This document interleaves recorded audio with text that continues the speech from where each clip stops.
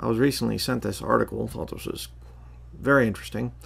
Pakistani American couple donates $15 million to Catholic University. They are Muslim. Interesting. Rafat and Zoreen Ansari at home in Granger, Indiana, New York Times. An American couple of Pakistani origin announced $15 million for the University of Notre Dame to create an institute that will aim to deepen knowledge of religion and seek to explain how the traditions and practice of various faiths influence world events, a New York Times report said.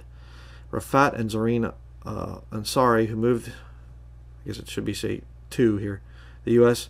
more than 4 decades ago, are medical doctors who were born in Pakistan. They spent their lives giving back to the country, which gave them their fortune, giving away an estimated $1 million and countless hours to nonprofit organizations which focus on children with autism, a condition which affects one of their own children. Let me just say this real quick about this whole thing of giving to donating to things, and philanthropy is what this is called. The rich and the elites do this thing specifically to write off taxes and to hide finances and everything else. Doesn't mean for 1 second that they're good people. Okay, don't be fooled by that. After more than a year of deliberation, the Ansari family decided to donate $15 million to develop the Rafat and Zoreen Ansari Institute for Global Engagement with Religion at the University of Notre Dame. If you're a Bible believer, the buzzers are going off about now. Global engagement with religion. We came as immigrants, and this country has given us so much, Zoreen said, according to New York Times, ahead of the announcement. We want to give something back to America, but also to humanity. We want to promote the idea of equality. Yeah, okay. You're going to see who's giving them so much. In the last couple of years, the majority of problems have been created by the misunderstandings among the religions, said Rafat, an oncologist and hematologist. Okay? Remember that. Oncologist and hematologist. I'll show you something on that in just a minute. Is this the right time for the announcement? Yes, because there's so much going on. The donation itself is sizable for both the university and the Ansari family, who consulted their longtime advisors Merrill Lynch to sort out the process of managing the funds. The finances are going to be held as appreciated securities in cash and will be dispersed gradually over the years. Whenever you give or get a gift of this size, it's tremendous, but particularly to have this name for the Ansari family, who is Muslim, is tremendously meaningful to us, said the Reverend John I. Jenkins, the president of Notre Dame. New York Times reported. We believe religion is very important in our world. It can have a negative impact, but it should be possible to study the ways religion can be a force for human development and peace. Father Jenkins said the Institute would look at religion not through a sociological or political lens, but through one focused on the religions themselves. Blah, blah, blah. Okay. True followers of Jesus Christ would not take money from Muslims. All right. Islam is a false religion. Islam is going to damn people to hell. If Catholicism was truly the religion founded by the Lord Jesus Christ, Jesus made it plain that he is the only way to heaven. All right, so again, Catholicism proves itself to be very false. I've had a couple times where people have given me donations to this ministry, and if I see that there's some issues with it or whatever else, I send it back. I don't take donations from people that are lost, knowingly. If somebody sends it to me and I don't look into who they are or whatever else, okay, I'm not doing it on purpose. But the point is, why is Catholicism taking $15 million from Muslims? Let me show you something here, though, about the thing of him being a doctor here. You can go to a website called propublica.org and type in the name Rafat Ansari. Okay, I checked for his wife, too. She's not on this list. But check this out.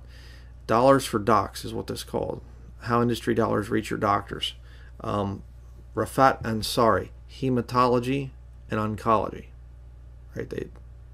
Somebody spelled it wrong there, but either here or the article, I'm not sure. But check this out. Look at this. $30,963. You say, what is this? It's the amount that pharmaceutical companies give to doctors. Yeah. You think that the doctors out there in the hospitals and private practices and whatever else, you think that they're not on the take? Big Pharma is giving these guys lots of money, almost $31,000, and this is just payments from August 2013 to December 2015. So this thing's over a year old. So what's he gotten since then? See, if these doctors, there's just no excuse for these medical doctors anymore. I mean, they're drug pushers for the big pharma corporation. That's what these guys are. Let me just show you here real quickly. ProPublica, dollars for docs. Check this out. 6.25 billion in disclosed payments.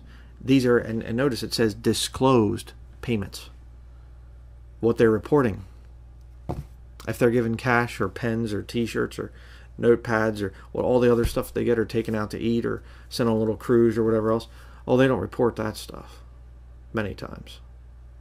You see, $6.25 billion given from the pharmaceutical industry to the doctors out there. And by the way, you can type in your doctor in your local area. I don't know if this is probably just America, I think. Yeah, looks like it. Yeah, just for America, not in other countries, but 6.25 billion. Absolutely incredible. Highest earning doctors.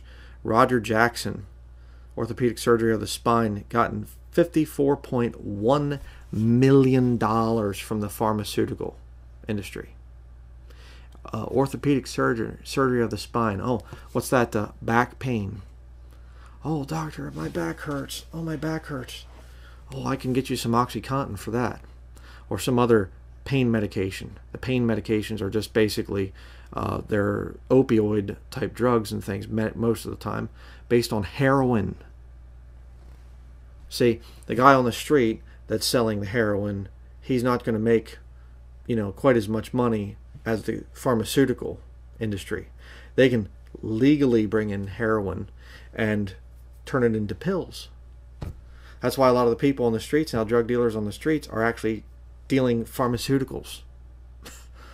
And they're not even wasting time with the quote-unquote illicit drugs.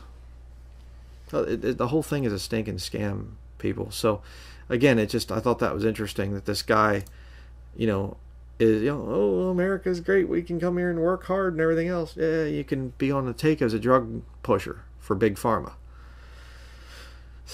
Just insane.